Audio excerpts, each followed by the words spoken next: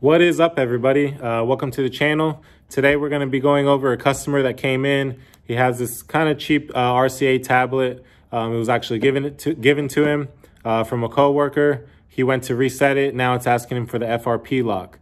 So if you're watching this video, chances are you got this exact tablet or something similar, and you're getting that FRP lock screen where you can't get any further after you've reset the device.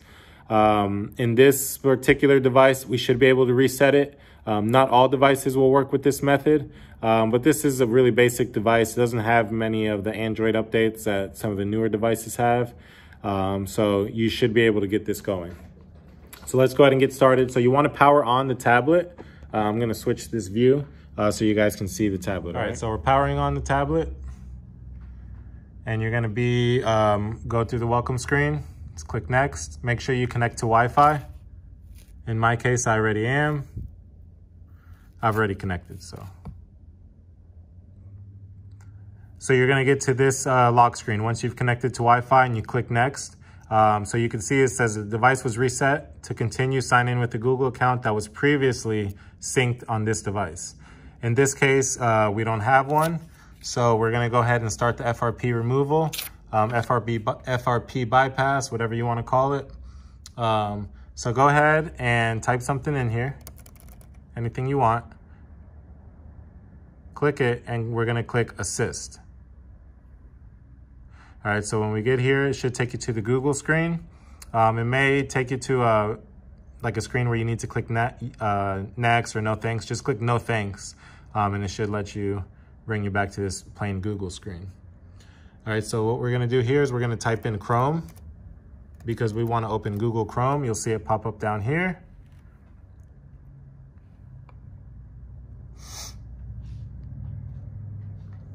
Give it a minute. It should load Google Chrome.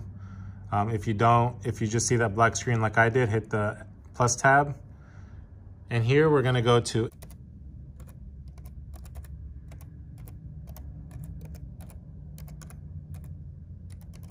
go ahead and try this link, guys, instead.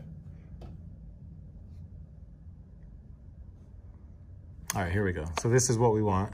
So it's frpfile.com/bypass. We're gonna scroll down,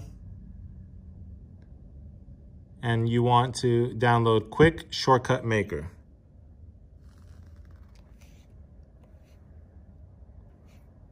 You wanna allow permissions to download that.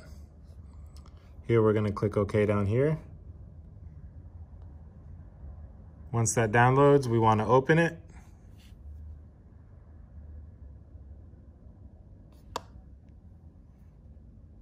Click on that, install blocked.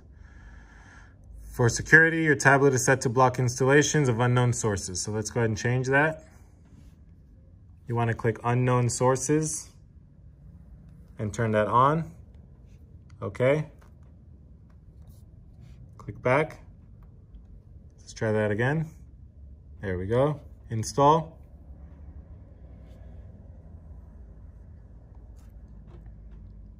Accept.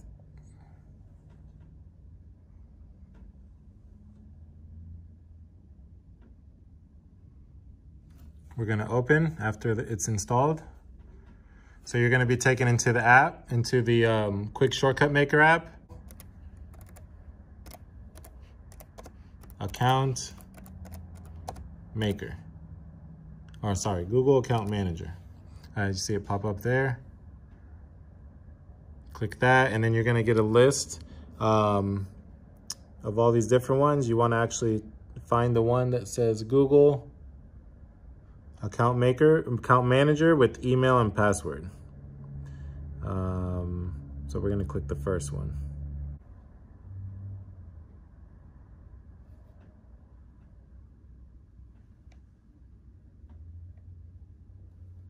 Okay, so that's actually the screen we want to be at. Click up here, the top three little icons, browser sign in. Click OK. So now this is where you want to sign in with your email account. All right, so sign in with your email account. I'm going to go ahead and let you look at that while I do this, because this is, again, for a customer, so I don't want you guys seeing their information. Let's see.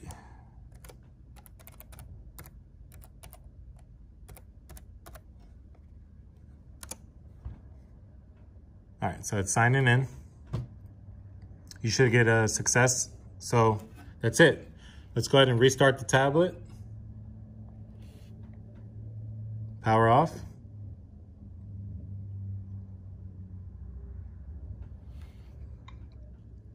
Let's turn it back on.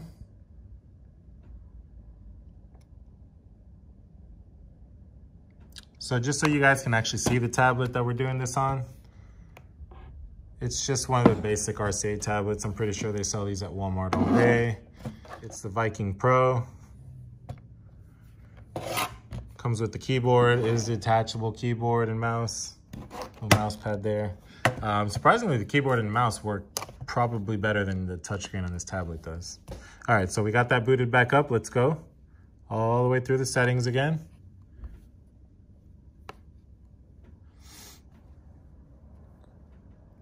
So it's checking connection.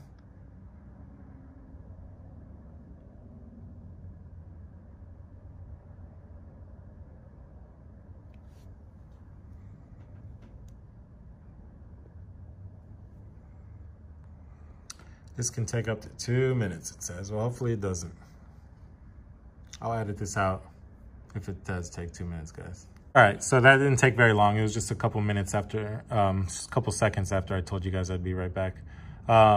So we did, it did successfully. It's saying that my email's ready, that I can also use email exchange address, like a POP3 or whatever. In this case, we're just gonna click not now. I'm covering his email.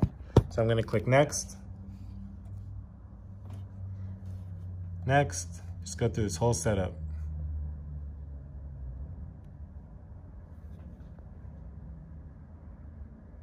It's asking you to choose a password. Wow, I guess we have to put a password on this thing. That's weird. I don't want to put a password on it, but well, whatever. Let's do a PIN.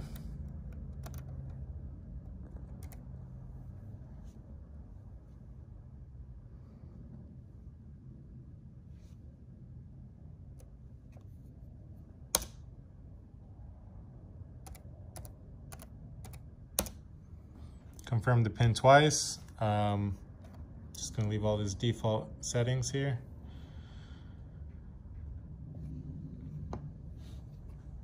Again, I'm just gonna skip all this.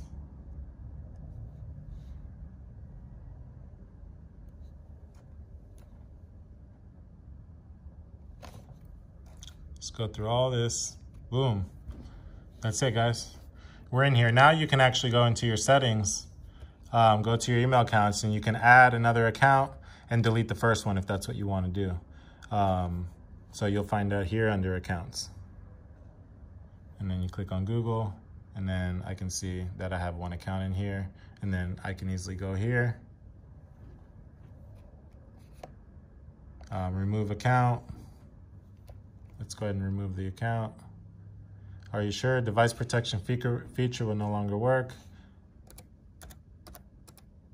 4074. Boom, it removed the account. All right. So I had actually made that email for that customer. So I don't even care if you guys saw it now. I know I was trying to hide it before, but now that he's not gonna have access to it, that's just a dead email. That's it, guys, we're done. So if that's your dilemma, hopefully we were able to help you solve that. If this video helped, please leave a like and subscribe. This channel is pretty much going to be based on our daily life at a repair shop. So the different types of repairs we see, the different types of customers we see, the different types of problems, you know, and the fun things and the bad things that go along with that too. So again, please like, subscribe. Christian Major, we're out.